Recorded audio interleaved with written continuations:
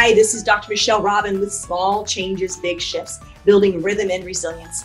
And I believe if you'll change one thing a month, one thing for the next 12 months, you'll change your life forever. Thanks for joining me on the journey.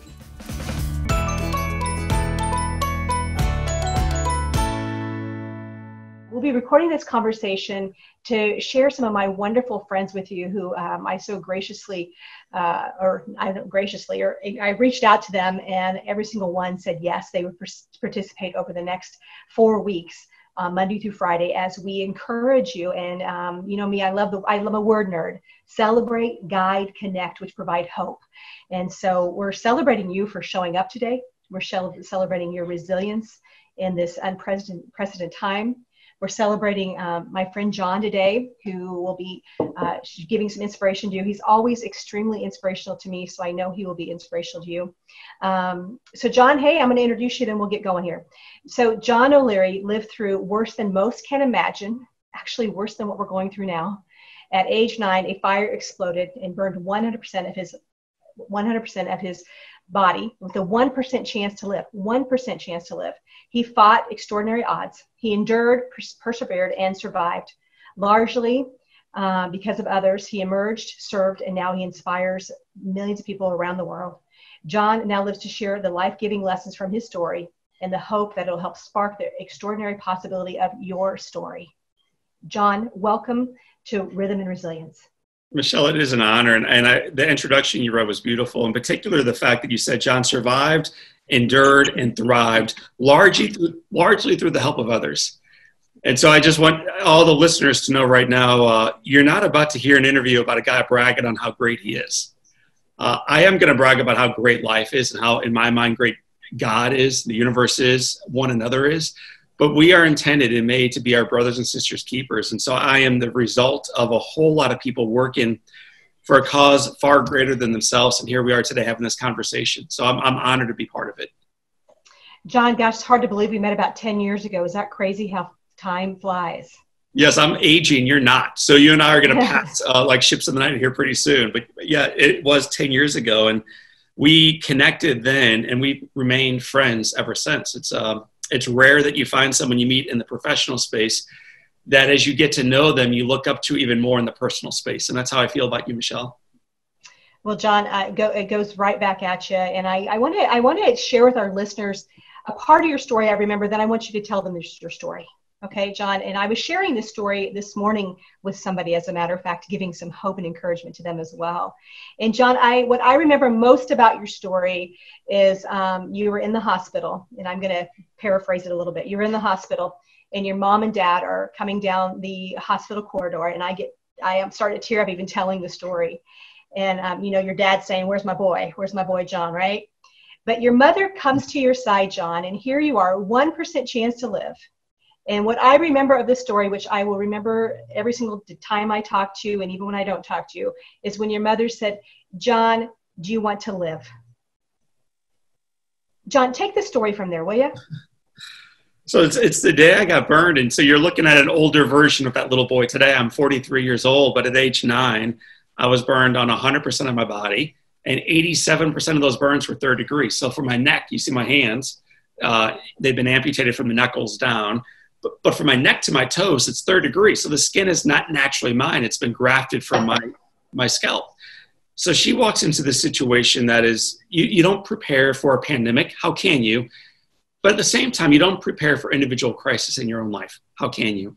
So this middle-class mother, this school teacher mother, this wonderful lady mother walks into this room, and her 9-year-old is laying there with no skin and no clothes on. She walks right over to me. She takes my burned right hand in hers. She pats my head, Michelle, and she says, "Baby, I love you," which just took all my thoughts away from me for a moment, because I had been so worried how mad she was going to be because I burned down her house is my 9-year-old rationale. And now I realize she's not mad about the house. She's worried about me. And it changed my whole perspective. So I looked up at her and I said, "Mom, am I going to die?" And her response was, "Baby, do you want to die? Do you want to die? It's your choice. It's not mine." And I said, "Mama, I don't want to die. I want to live." And her response was, "Good. Then baby, look at me. You take the hand of God, you walk the journey with God, and you fight like you never fought ever before. Your Father and I will be with you. You're not on your own, but you got to choose this thing. And so that was like page one of this story forward. I think it's page one of all of our stories forward. Like you got to make a decision in spite of the headwind and economic crisis and pandemic blowing its wind toward us. How do we choose to opt into this thing? How do we choose to take the next best step? We chose life. And it's been a difficult journey for the 5 months in hospital, through amputations, through dozens of surgery, years of therapy, a lifetime of some challenges. But it's a choice I make even today in April 2020, a choice to live boldly today. Well, John, there's so much to the story, and our listeners can find it and they can hear more about it. And we're going to get to more of that story. But really, I really want to dive into today. And I was listening to one of the podcasts I listened to, Elevate Church today, and it said, "Stop wasting today's strength on tomorrow's battle." Woo. And I think about the battle that you had to endure. How many days were you in the hospital, John? Well, so let me just say this, Michelle. Anytime I'm on a podcast or listening or hosting, I'm always looking for like the bumper sticker moment. Like the thing where if you had a couple beers this afternoon, you might go to a tattoo parlor and put it on your right bicep. That right there, what you just said right there was one of them. Don't waste, and I'm going to get this a little bit wrong, today's strength on tomorrow's battles. Mm-hmm. Is that right? Yeah, stop wasting today's strength on tomorrow's battles. And where are we spending our strength today? It's almost entirely on tomorrow. Whether that's Tuesday, way down the future, or next Tuesday, or 3 months, or 12, like our whole vision is going away from where we are today into what might happen tomorrow. And I had a conversation earlier with a friend of mine who says, you either get to live in faith or fear, and you can't do it both at the same time. Very similar sentiment.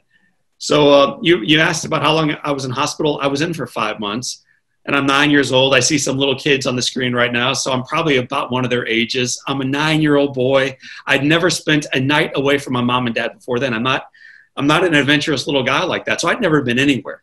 And now I'm spending night after night, then week after week, living somewhere where I did not want to be. But what in part helps me get through that, two things. Number one was this big, bold vision for tomorrow, not a negative one, not a vision of death and headwind and recession and misery, the vision that we are being fed in the media and in social media today. That was not the vision. The vision I had was a vision of homecoming, a vision of reunion, a vision of health, a vision of life, and a vision of possibility. So that's one. So it was this grandiose vision of where we were going together. And then secondly, this idea of living present in the time that we had. We waste a lot of our energy on tomorrow, Michelle, as you know. And so I was blessed to invent myself as a little boy in being highly focused on where I was right then. And by the way, when you're focused on where you are now, it's actually usually full of a lot of joy. Like I'm drinking a little ice water right now out of my teacup. But as you were doing the introduction, I took a sip of this and thought, my God, this water is so good. Like little baby joy that you miss if you're focused on the misery of tomorrow. So I'm trying to live present in the joy of the day. And it's, if you're there for it, it's everywhere around you. It's in the flower and magnolias out many of our doorways right now. John, I'm thinking about, and just so our listeners know, we did not prep for this conversation. We're just our friends from the last 10 years. We actually I saw you, John, maybe 2 years ago when I was in St. Louis. We exchanged texts and emails, about 2 or 3 times a quarter. But John, what I'm thinking about is 5 months. So let's say, I'm thinking about the future for just a moment. John, I'm thinking about your 5 months. And all of a sudden, my 5 months or whatever it looks like looks a ton better than 5 months. Because if I remember your story, John, were you laying face down most of the time in a hospital bed for 5 months? It was one or the other. So when they were doing skin grafts on the back of my body or my rear end or the back of my legs, well, skin won't grow if you're laying on that part. So they flip you over like a little pancake. So usually a couple of weeks at a time, I would be on my belly, or a couple of weeks at a time, I'd be on my back. But either way, I'm an adventurous, athletic, little baseball playing 9-year-old who is now tied down to a hospital bed for 5 months. Wow. What a story you have. And once again, our listeners can find you more online and on your podcast, Rising Above. Rising Above. But let me also say this. What if the little boy could just shut his eyes and wake up 5 months later? And what if you could do that today? Because I think, and Michelle, you hinted at this, we're a month into this storm. I think in 4 months, we're on the backside of the storm clouds. I think there are additional storm clouds to come. I don't know what they are, and you don't know what they are individually. Who knows the future? But we have this moment right now to kind of imagine ourselves being 4 months out now from where we are, and imagine what lessons we've learned through the previous 5 months of storm dancing. And my greatest hero in my life was my grandfather. He was a World War II veteran. He's a farm boy. He became an attorney. Before he did that, he fought in the Pacific in World War II. He married his sweetheart, just like the Greatest Generation story. But I remember he told me one time, because I read Tom Brokaw's book, The Greatest Generation, so I was grilling my grandpa about this. And his response was this: John, what made us the greatest generation was not that we endured the Depression or that we went off to war. What made us the greatest generation is we never forgot the lessons we learned along the way. So Michelle Robbins' family and followers and listeners, I think there's something to be said about this storm that we are enduring right now. 1 month in, maybe 4 months or so to come, who knows? What lessons are we learning that we can put into play in our businesses, in our finances, in our spiritual life, in our emotional and health life, that we can use to redeem the situation, to make us far better versions of ourselves once the storm cloud passes? What can we learn right now during a very painful season so that we can become the next greatest generation? It wasn't the Depression or World War II. It was the fact that they were redeemed through these situations. They were made better and bolder because of them. Without a doubt. One of the questions I did kind of think about preparing was kind of, what was your biggest struggle before COVID?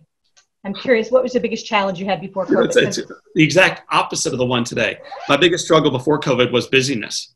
I'm a motivational speaker. I travel the world. I'm an author, podcast host, do a lot of shows on television and radio.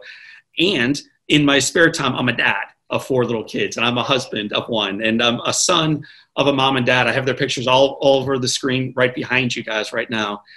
My dad has Parkinson's disease. He's had it for 33 years. My mom is his caretaker. They're my heroes, but they need my help.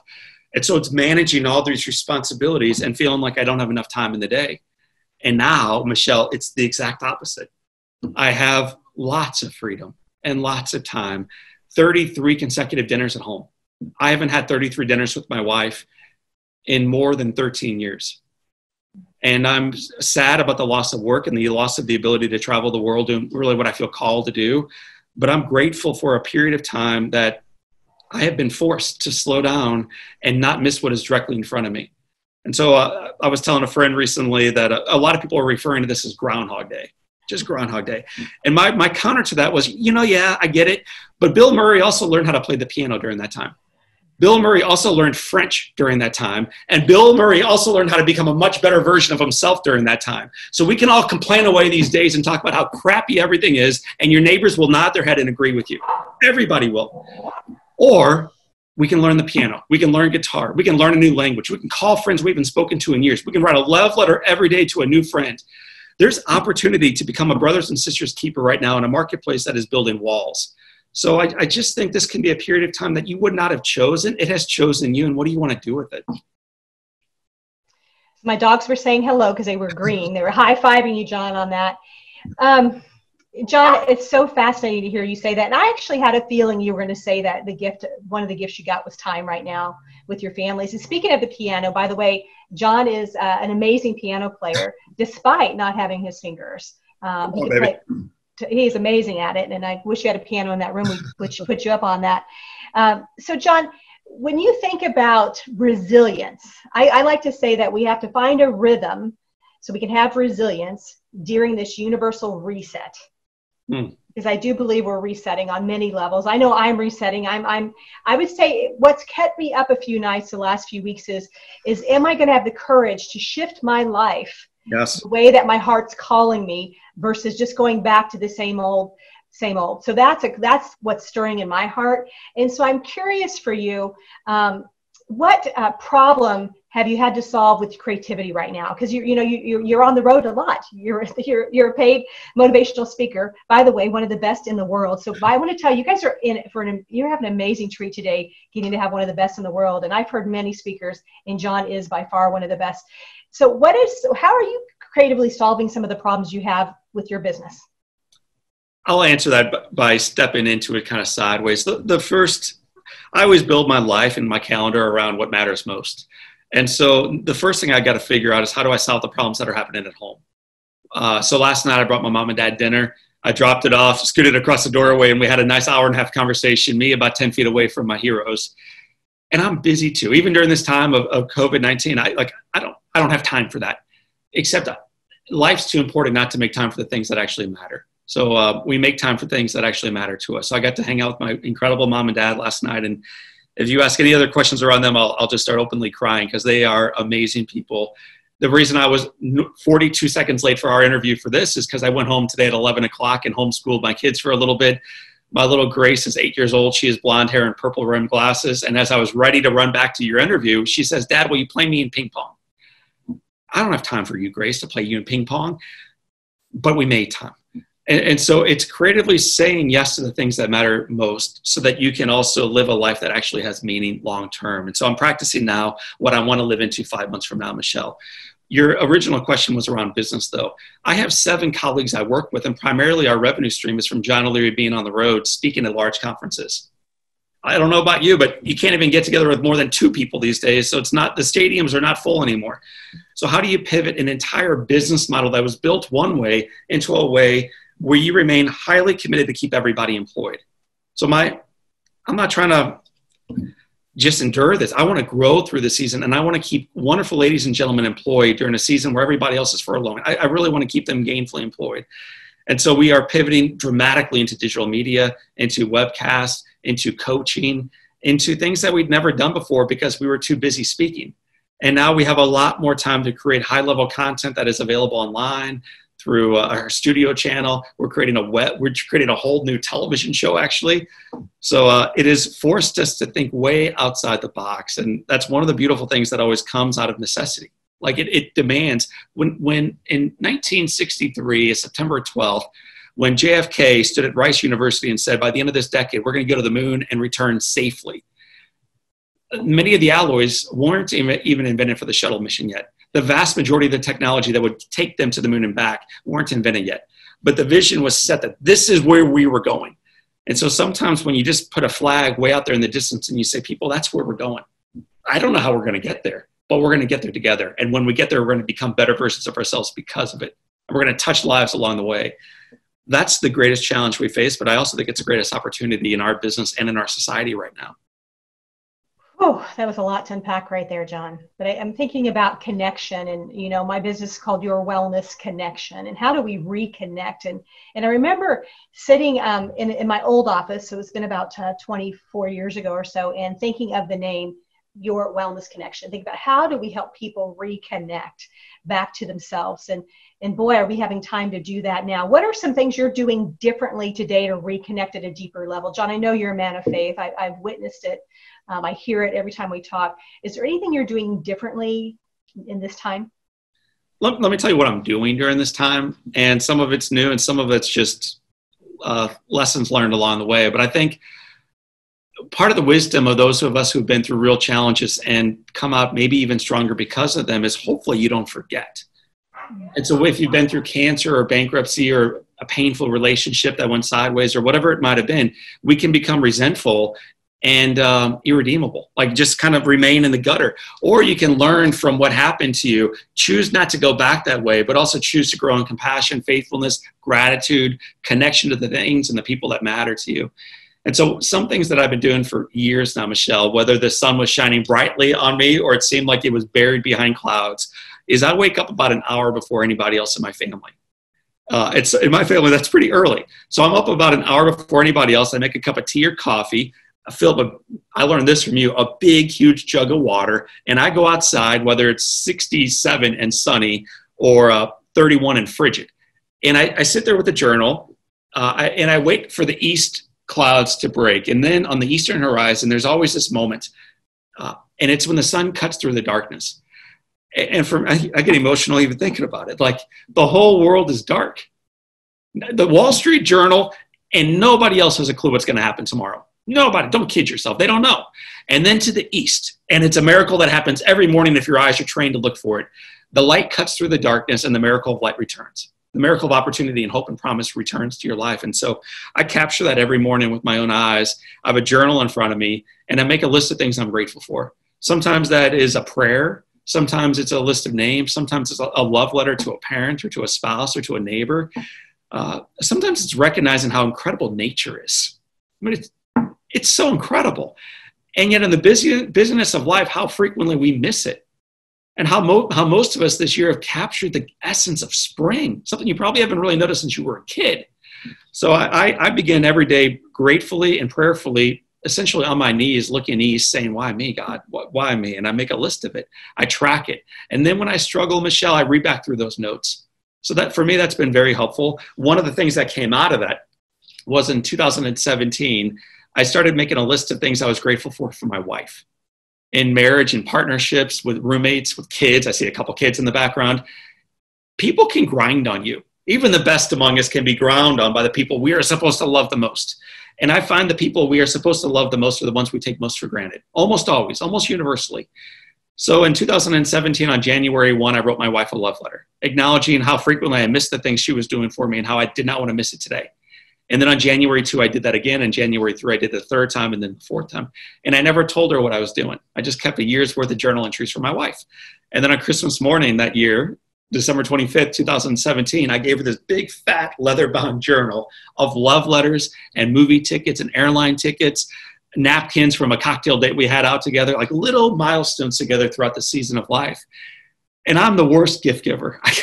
I gave her a red dress one year that was totally wrong. I gave her a lawnmower one year that was totally off base. Like I give her the worst gifts. But that year I gave her this awesome gift that she could not only read that day, but when we struggle in marriage, she can go back to and be reminded of how loved she is. So the cool thing about gratitude is it not only opens your eyes to what's everywhere around you, because it's there.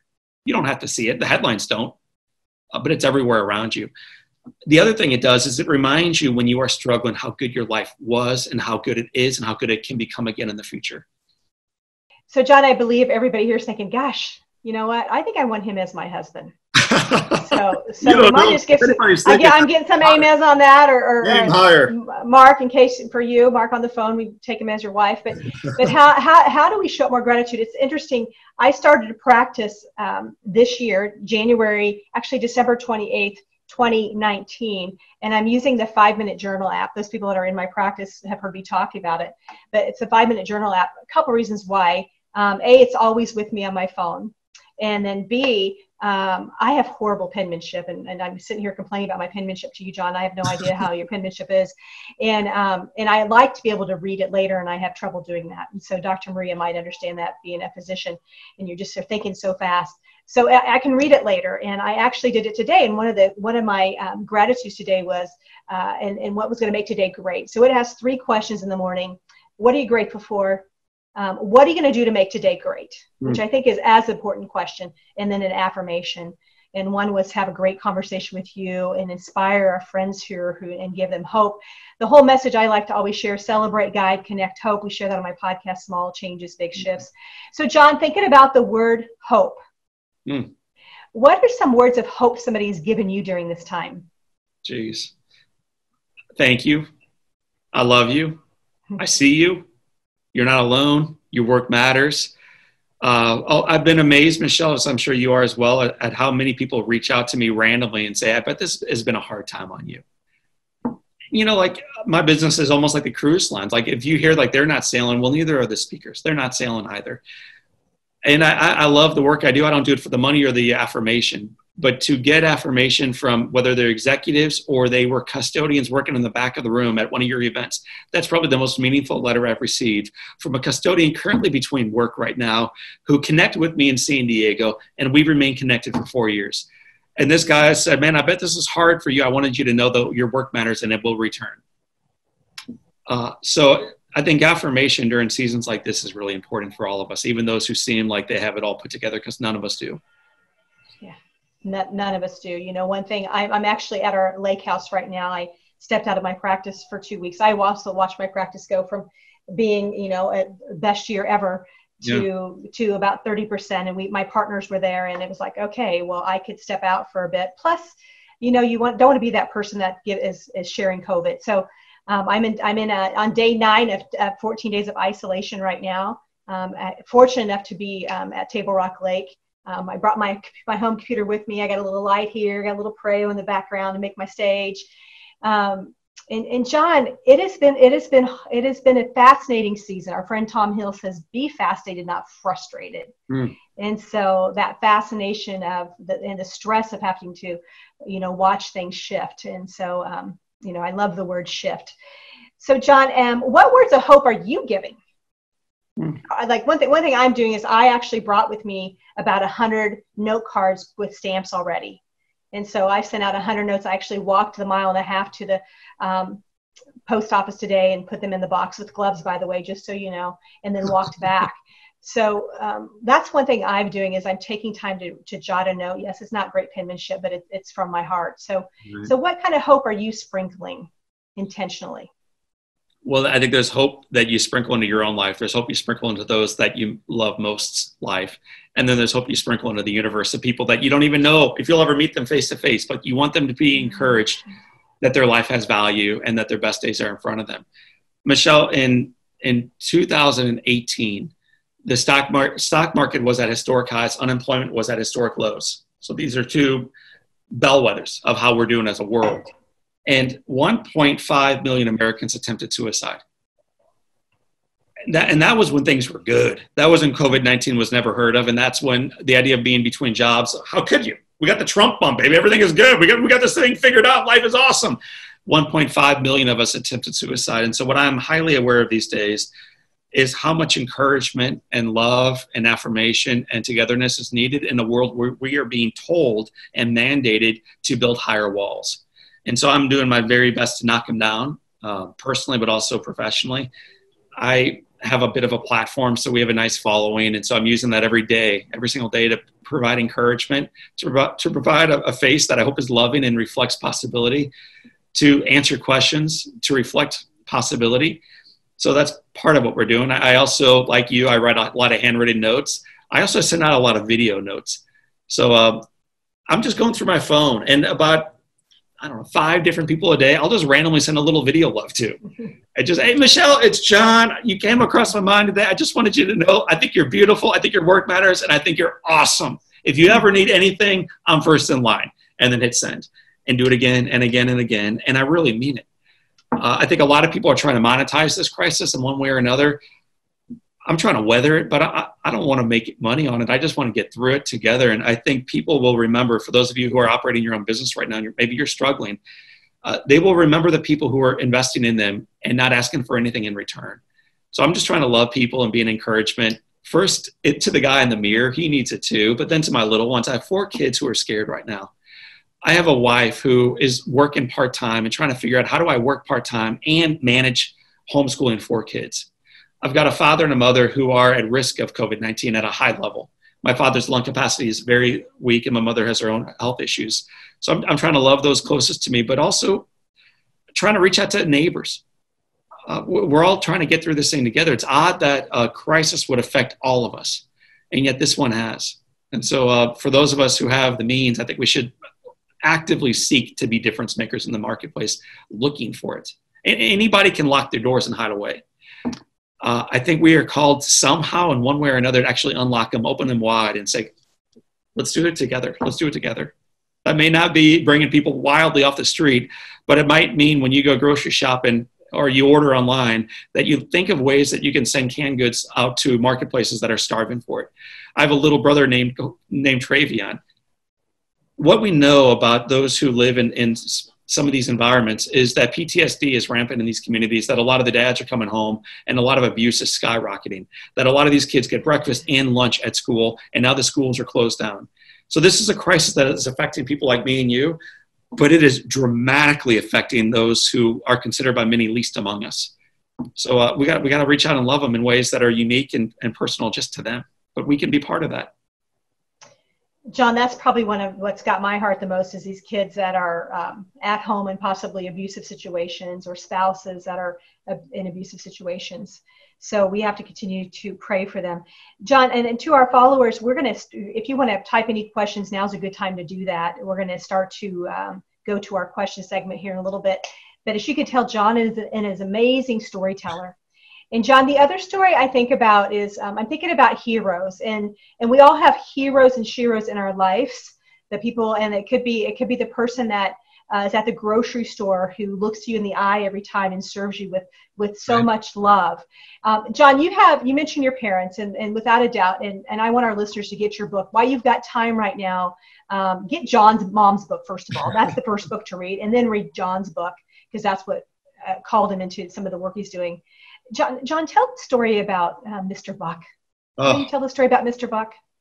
Yeah, and his picture's up on the wall right behind you again. But the context is this. Jack Buck was a radio announcer in the Midwest. He's a Hall of Famer. He's in 7 different Hall of Fames. So you may not have heard of Jack Buck, but you would have probably heard of his son, Joe Buck. He calls the Super Bowls. He calls the World Series. He's a celebrity. I really like Joe Buck a lot, but I loved his dad, because dad was broadcasting during my era, the late 70s and 80s. I got burned in 1987. Michelle, I'm tied down to the hospital bed. I can't move. I can't see because my eyes are swollen shut. And I can't talk because they had me trached. You know, you hear about these respirators now. Well, I was on one for months in the hospital. I get the need for oxygen. I had that myself. And I can't do anything as a child, but I could pray and dream and have hope, and I could listen. And the day after I got burned, Jack Buck came into this room, and I'll never forget when he walked in, and the first thing he said was, "Kid, wake up. Wake up. You are going to live. You are going to survive. Keep fighting. John O'Leary Day at the ballpark will make it all worthwhile." And then he said, "See you soon." He walked out of that room. He was told by the staff that the little boy he just visited was going to die. There's no reason for hope. He leaves that room. And when you get a diagnosis like that, Michelle, Robin, in class, many of us just believe it. Many of us believe that the best days are behind us. That's what you heard night after night for the last 4.5 weeks. Jack took it home. This is a greatest generation guy. He never forgot the lessons, though, that were imparted in him during that time. So the following day, a little boy named John O'Leary, in a hopeless situation, tied down to a hospital bed, is dying, the world thinks. And then one guy cuts through the darkness. He opens up the door, walks back in, and he says, "Kid, wake up. Wake up. You are going to live." And it's a much longer, more beautiful story than I think we have time for. But this man considered he kept those visits going for the 5 months I was in hospital, every day visiting me. When he left eventually for spring training, he would send the football Cardinals at the time in his place. Every night he would talk about it on the radio, saying, "How's my little kid, John O'Leary, fighting for his life in a hospital bed in St. Louis? We're thinking about you and we're praying for you, kid." And as a little boy, hearing that voice night after night, encouragement matters. Despair matters too. It will have an equal effect on your life. One will bring you down, the other one will bring you up. Choose wisely in what you tune in into. Really, this is big. Your choice to tune into Michelle's program is wise, because most programs out there are encouraging death right now. They're telling you how bad things are, and they're going to tell you more at 10. Jack was telling me how good things are, and it's going to get better. Fight for it, though. Fight for it. We fought for 5 months. Eventually, he taught me how to write, again, by sending me baseballs. Every baseball came with a note that said, "Kid, if you want a second baseball, all you have to do is send a thank you letter to the guy who signed the first." So this man not only kept the promise of John O'Leary Day at the ballpark, he sent me a baseball, then a second baseball, then a third baseball. And by the end of the summer, he sent over 60 baseballs to a little guy with no fingers, teaching him a little bit of penmanship, Michelle, teaching him how to write again, teaching me how to move forward into life again. And long story made shorter, when I graduated university, he sent a package and a note, and inside the package was the baseball that he received when he went into the Hall of Fame. So here I am, a 22-year-old college drunk finance major with no clue what to do in my life. And this Hall of Fame human being sends a little nobody named John O'Leary. Nobody's ever going to hear from that guy, teaching this little boy that his life had value, given probably the most priceless possession he had away, and never told a soul about it. So when I had my own child, my firstborn, his name is Jack. We named him after someone who imparted love on me. And listen, you don't need to be a Hall of Famer or a business owner to radically change somebody's life. You mentioned the grocery checker. Like, the way they look into your eyes can influence how you feel downstream from that day. The way a barista serves you a coffee can radically change the morning that unfolds in front of you. We have the ability. You don't have to use it, but you have the ability to profoundly shape someone else's life. We call it the butterfly effect. And it's real.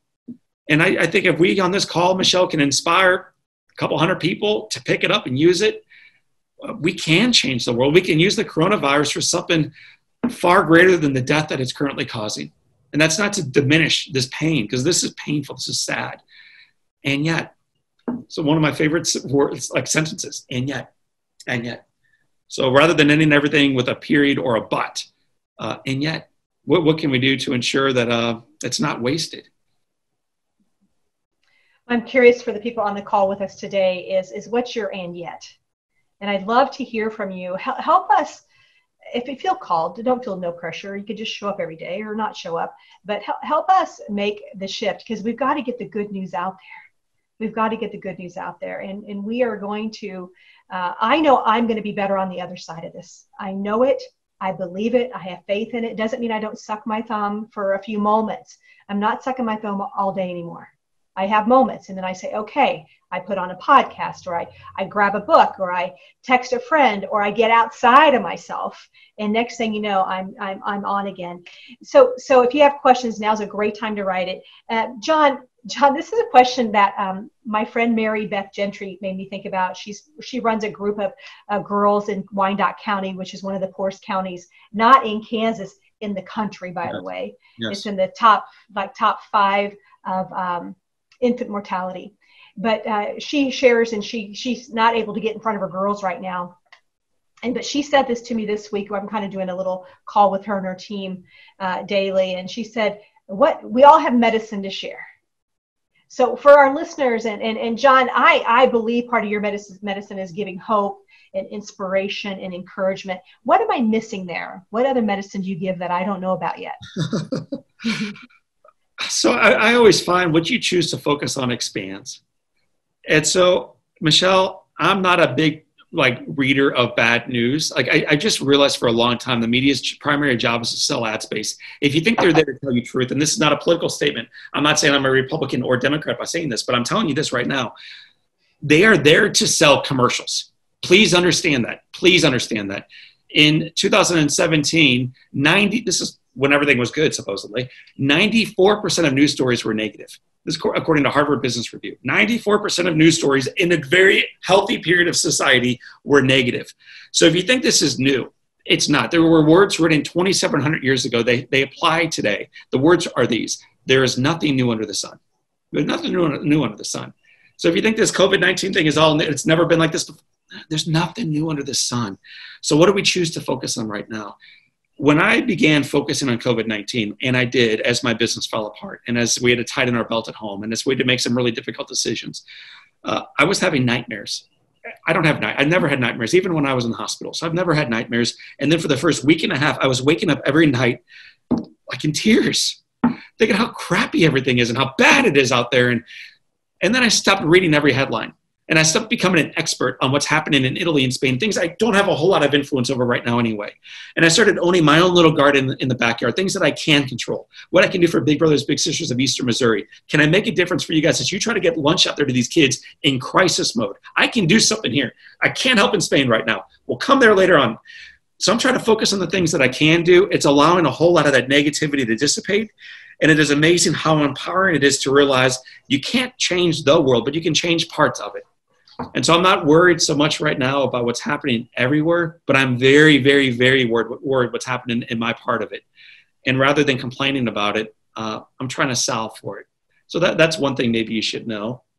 Another thing you should know is, as a guy who is ferociously optimistic, I'm trying to see the silver lining while it's pouring out right now. And I'm trying to grow in my faith. This is for us in our faith walk. This is Holy Week. This is a week, in other words, about a God man who enters in as a champion of the people, and by the end of the week will be crucified. He'll die, and yet within 3 days, the tomb will be empty, and he walks out, redeemed. And so it reminds me of these wild rides that we take in our marriages and in our singleness and in our partnerships and in our life and in our health and in our 401ks and as society.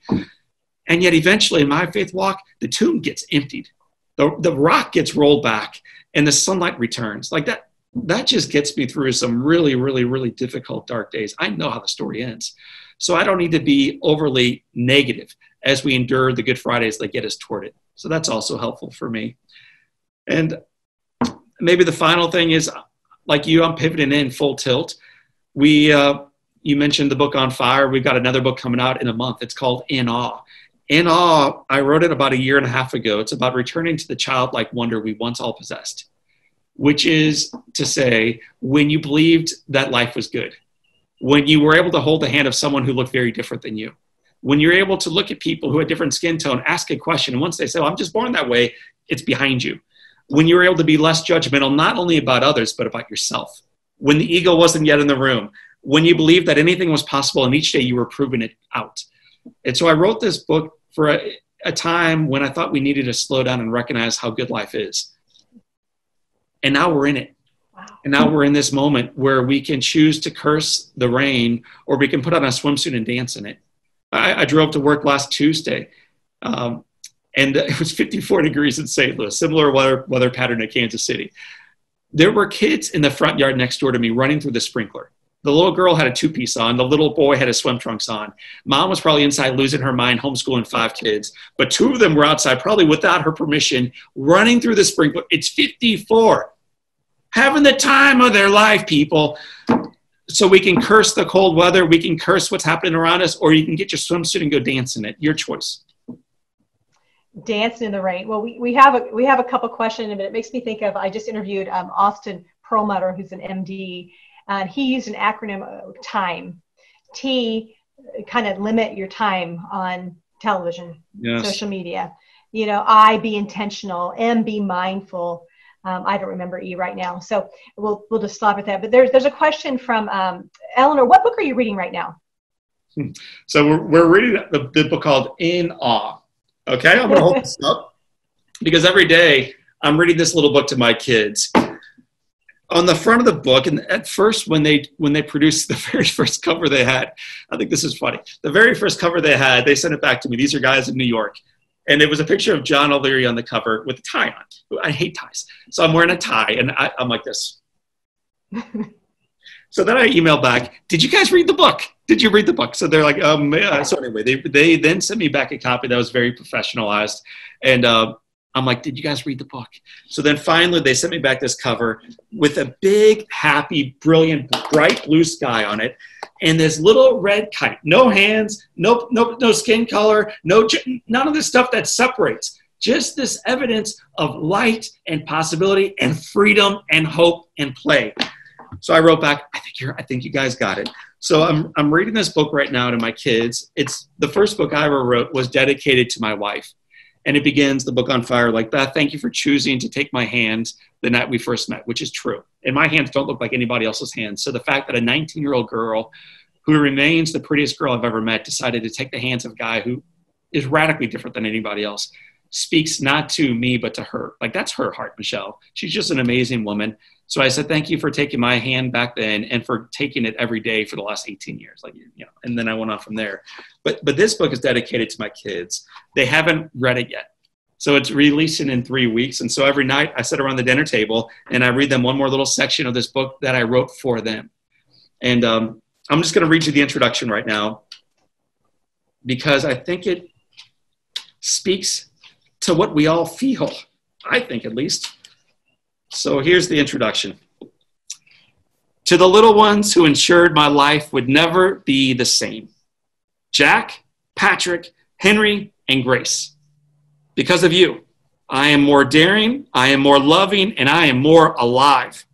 Let this book remind you always of all you taught me and how much I love you. And, my children, as the years pass and you forget to live these lessons yourself, because they will. We adults always forget. Let this book remind you to reclaim what remains possible always within you. And then below that is a little quote from Nancy Tillman. She wrote the beautiful book On the Night You Were Born. And it says this. So kids listening right now, whether you are 9 and 11 on Angela's screen or you are 64 on someone else's screen. So children, that little one is still within you. That little one that wants to fly a kite and run through the sprinkler, she's still there. Let her out. Put on the 2-piece. Here are Nancy Tillman's words to you. On the night you were born, the moon smiled with such wonder that the stars peeked in to see you. And the night wind whispered, life will never be the same. Life will never be the same. The likelihood of us being on this call and in this room and on this earth, it was scientifically studied, the likelihood of your father and your mother connecting at just the right moment. We'll leave the science class right there. We won't go any farther, okay? But the likelihood of them connecting right on time is less than 1 in 400 trillion. 1 in 400 trillion. It is impossible that you are here. And yet you are. I just think it's the greatest miracle that we are alive. And frequently we yawn our way through life, or we curse our way through life, or we go kicking and screaming our way all the way through life. And so my ask of you today, regardless of what you're about to do next, is to go through life in awe of what remains in front of you and remains within you. Like we're treasured gifts. Please don't forget it. It will change the way you feel about COVID-19 and everything else happening around you.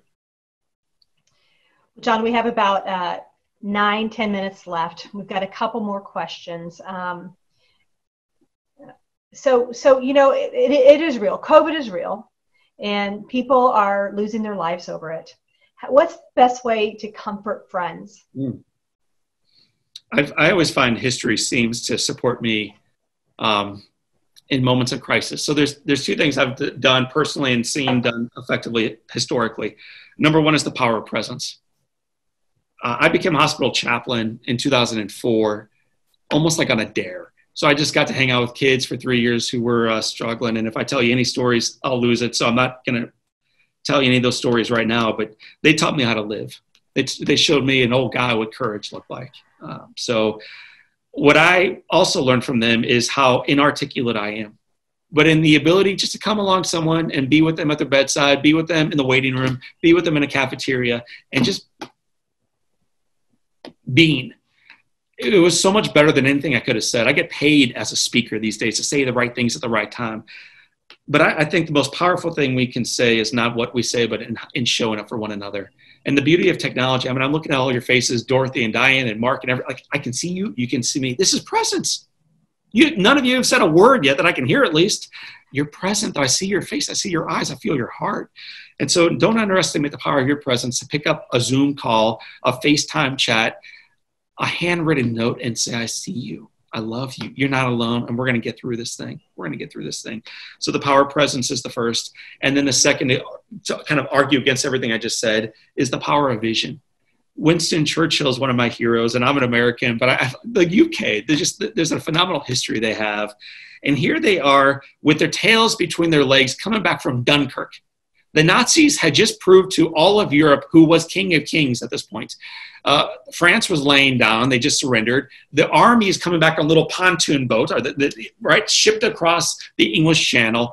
They're bombing London, and Churchill is in the House of Commons, and he gives this magnificent speech. But near the end of it, he says, in 1,000 years from today, this island nation will look back on what we did today and say, yes, indeed, this was their finest hour. This was their finest hour. And I don't hear anybody right now championing that in our lives. This was your finest hour. We're hearing, what are you drinking tonight? What are you watching on Netflix tonight? It's like, how are we going to get through this crap stone just before the doors open up so I can live my life again? Man, I want to hear people saying, this is our finest hour. These nurses, the doctors, they're risking their life for us. This is their finest hour. The trashmen continue to do their work for about minimum wage. They're risking their lives for us, and they're getting sick in the process. This is their finest hour. The mailman, my father-in-law was a mailman. This is their finest hour. They have not stopped delivery. The ladies in the grocery store somehow are stocking the shelves. God, this is their finest hour. This is our finest hour. So we can be bored by it, or we can say, this is our chance to not only let them shine in the light, these men and women who are still working adamantly on our behalf, but also those of us who are stuck right now in quarantine. This can be, Michelle, you dropped off 100 love letters today. It's your finest hour. So don't let this hour pass before recognizing that it's a chance for you to harness it. Finest hour. Well, John, you have been one of the finest hours we've had in the last 4 weeks. I want to remind our followers, people on the show today, think about getting John's new book in on. No one came on the show because I've said I promote them, just so you know. It was a text or a phone call. Hey, I'm thinking about doing something, because I keep hearing these words, rhythm and resilience, during the reset. You're going to find your new rhythm, just as I am finding a new rhythm, and we're going to be resilient. I promise you that we're going to be through this. I know how the story ends as well. I believe that, especially during this Holy Week. So, John, you have been an inspiration of hope. I would encourage our followers in the chat notes, and I'm going to unmute you, Eleanor. Eleanor, how can people? What's John's site?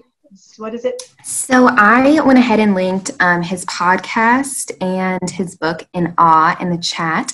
So you are welcome. That'll take you to some of his subheadings. JohnO'LearyInspires.com. And he also has a Motivational Monday blog, I noticed. So maybe after this call, we can go check out some of the blog posts. And and once again, we've recorded this, so we're going to send it out to you. I'd encourage you to listen to it with your family or share it with your friends, so that we could help put as much good news out there as there is bad news, as much good news as we can. John, I want to once again celebrate, guide, connect, which provide hope, which you've done that. So awesome. You kicked off the Rhythm and Resilience series. Tomorrow, our followers will be Shemaine Tate, who's an acupuncturist who I've worked with for the last, 13 years. And she'll be sharing some of her wisdom with you. John, as we close, I want to tell you how you've inspired our audience today, because I'm looking at the show notes over here. And first of all, thank you so much. Thank you for your time. Thank you for your time today. Very well spent hour. Wonderful, wonderful. Life is morphing into a new normal. We will be great. So much hope. Thank you. Thanks for the lift. Very cool. Thank you, Michelle and John. Hearing your words of encouragement, just a great way to kick off our week. And then amazing conversation today. Thank you for your encouraging words. Literally, this is one of the most inspirational things I've had for weeks.